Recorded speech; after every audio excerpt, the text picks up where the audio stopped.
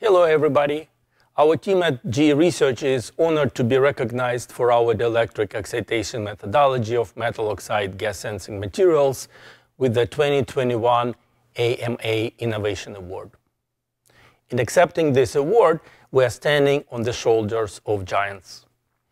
In the early 1960s, Naoshi Taguchi brought metal oxide chemiresistors to important markets of air quality alarms for residential, industrial, and automotive applications.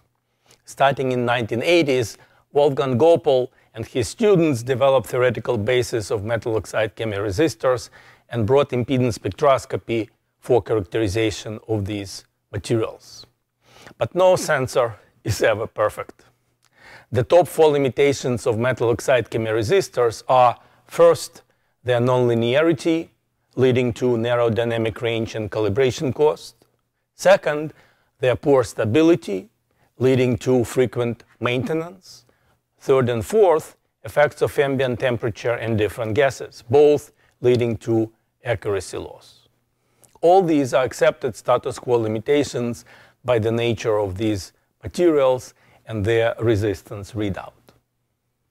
These limitations are like strong chains that keep the sensors from lifting off to enter new emerging markets, ranging from $3 billion market of industrial safety to $15 billion market of health monitoring and to $20 billion market of wearable sensors. In our work, we break the chains of performance limitations of metal oxide chemiresistors. We developed a measurement methodology of conventional metal oxides, which is very different from resistance measurements. We call it dielectric excitation, where we measure gas responses at the shoulder of the dielectric relaxation peak of N and P-type metal oxides. Such measurement methodology brings highly desired but previously unavailable performance attributes of metal oxides. First, we show linear sensor response with gases and vapors of different nature. Second, we show dynamic range of gas detection over 6 orders of magnitude. Third, we show the improved limit of detection by 50-fold compared to resistance readout.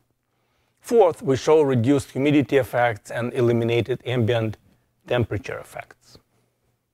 We also take advantage of accumulation of advances in microelectronics and move away from desktop to integrated circuit impedance analyzers and synergistically couple these circuits with our advances in onboard data analytics.